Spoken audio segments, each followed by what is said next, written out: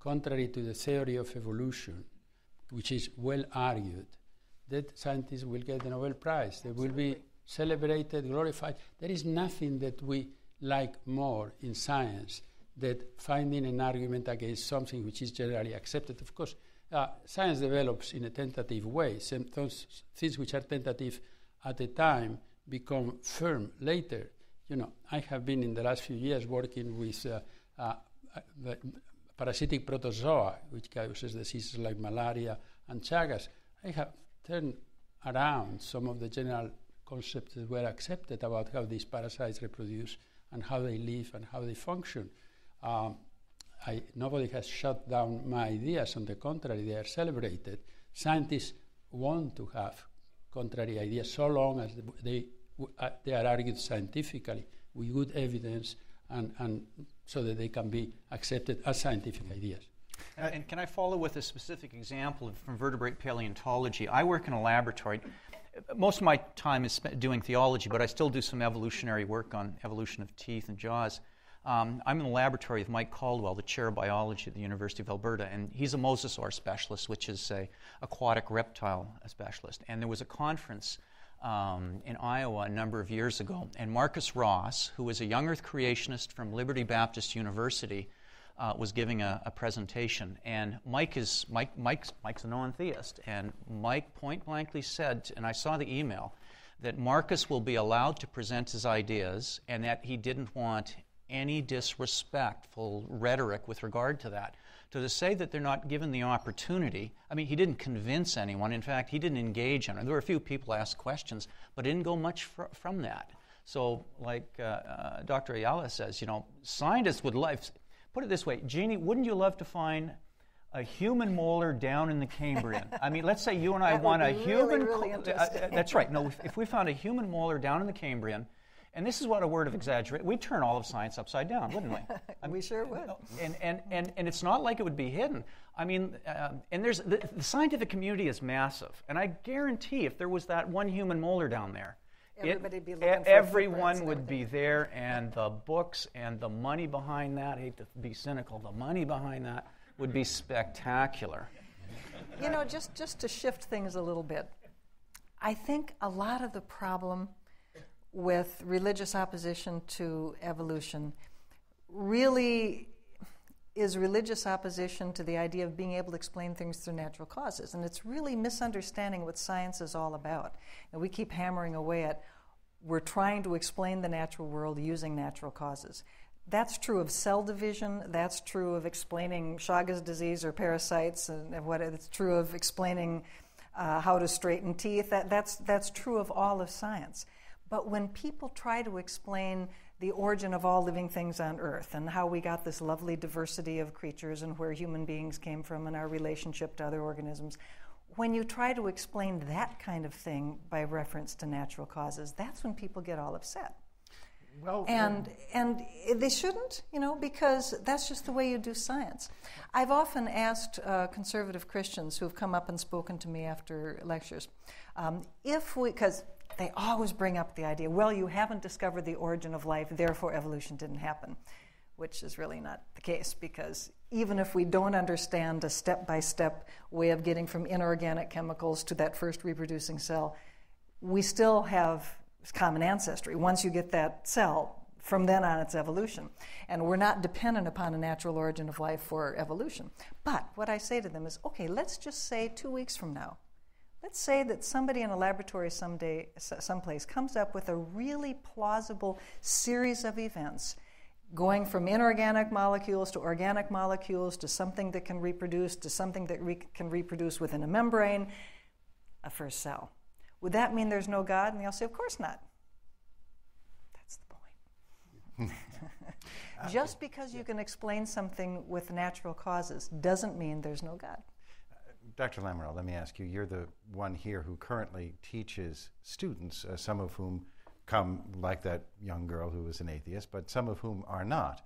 And they will see this evolution as an attack on their way of life.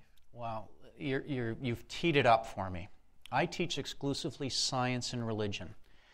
And if I had to describe the average student that comes into my class, it's a student who's got a religious background, a personal faith, and a good portion of them want to go to med school. They want to go to the next program. They've got to go through the biology department, and they need a lot of A's to get to the next program. Evolutionary biology, sure, you've got the fossil record, but you want to know where the greatest evolutionary evidence is occurring. It's in that gentleman's discipline right there, genetics and molecular biology. So if I had to describe the average student, and I love these young men and women, they are compartmentalized, and I'm not dissing them, they compartmentalize for their own psychological safety. They're seeing the evolutionary evidence, on one hand, in the laboratories and in their university education, and they're working hard at it to get their A's.